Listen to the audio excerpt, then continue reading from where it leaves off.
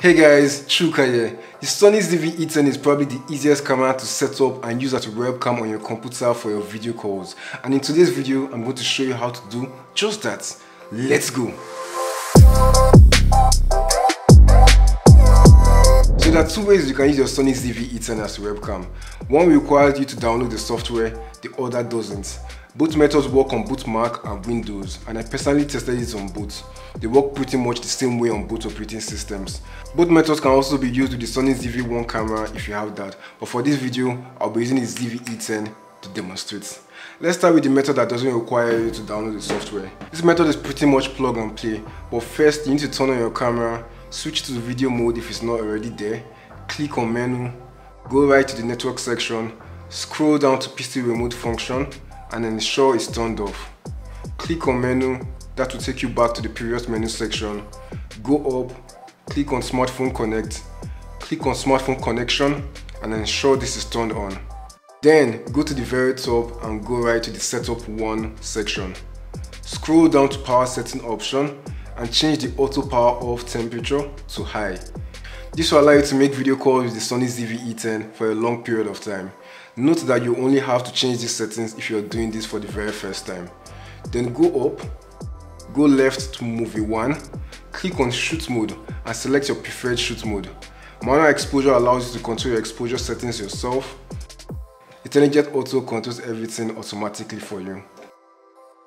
Click on menu, still on the movie 1 section, scroll down and click on USB streaming.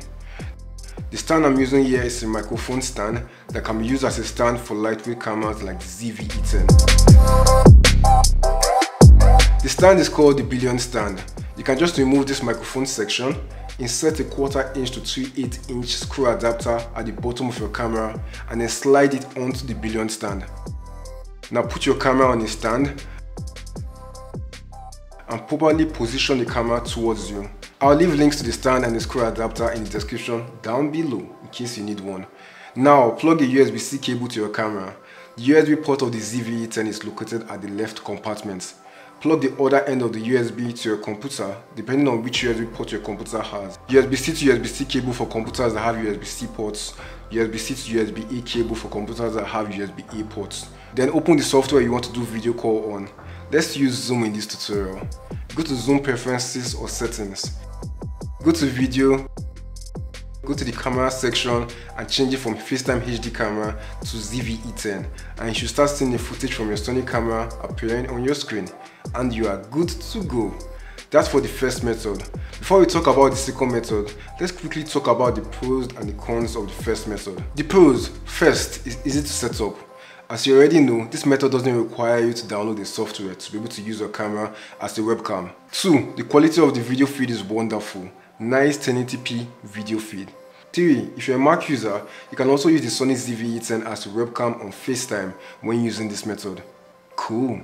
And lastly, this method also transmits the audio from the camera. That means instead of connecting a USB microphone directly to your computer or using the computer's inbuilt microphone, which isn't the best, you can connect a lavalier or shotgun microphone to your camera and use that as your audio source by going to the audio section in the preferences, going to microphone, and ensuring ZV-E10 is selected instead of the microphone you would otherwise use with your computer.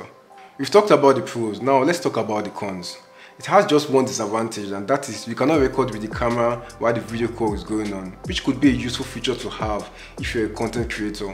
That is the only disadvantage the first method has, and the second method, which I'll be talking about in a bit, solves that, but that method comes at the cost of not having some of the merits of this method that I just showed you. Also, if for some reason the first method didn't work for you, then try the second method. If you're getting value from this video, please subscribe to the channel, like and comment so that YouTube will recommend this video to more people. Thanks. So to use the second method, first you need to download the software called Imaging Edge Webcam. It's a Sony software. I'll leave the download link in the description below. Click on the link, it's going to take you to the download page. Click on download and click on the download option for the operating system you're using. Choose the location you want to save the software. I'll be saving mine to my downloads folder. Then click save. Open the software and follow the prompt to complete the installation.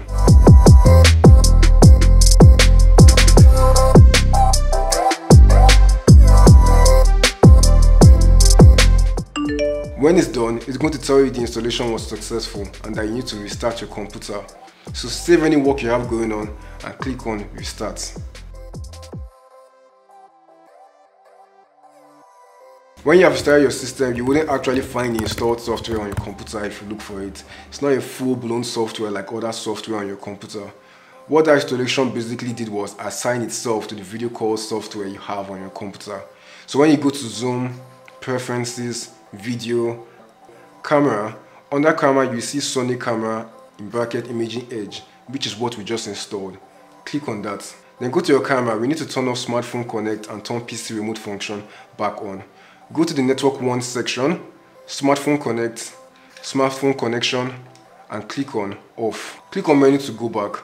Go to PC Remote function, PC Remote, and turn it on. Connect the camera to your computer using the USB cable just like we did earlier, and you're going to start seeing your live feed.